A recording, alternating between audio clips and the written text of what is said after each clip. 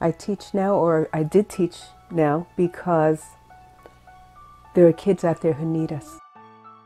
And so I think, for a lot of the teachers, in spite of how difficult the situation has become, they're very dedicated. They're committed to the kids, to the ideal of public education as it should be, to helping kids become empowered, to helping kids recognize their strengths and their talents, their identities, and to feel good about them. So we spoke only Spanish at home, and so that has been a really crucial part of my identity, I guess. No English until my sister Lydia went to school, and then she had to learn it de golpe, really quickly.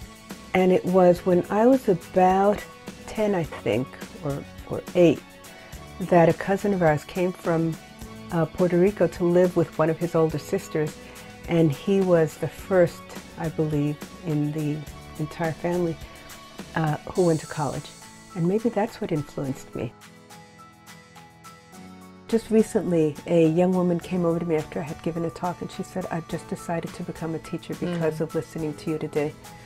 That is so rewarding, and it means so much to me that somebody like that, who was thinking very, very critically about this, knows that it's so hard, but she wants to go in there and make a difference. The kinds of reforms I think we need is, of course, getting away from this obsession with high-stakes testing, which doesn't help most kids. It doesn't help most kids. It doesn't help them to think more critically or more clearly. It doesn't help them to be more creative. And so I think that, changing that approach, I'm not saying that I'm against all testing. I think some testing, of course, is necessary, and assessment is necessary. But we have lost sight of the goal.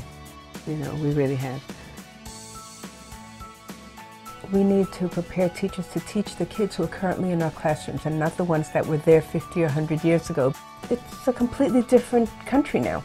And so that means that teachers need to learn about their students, and not some generic students, because there's no such thing.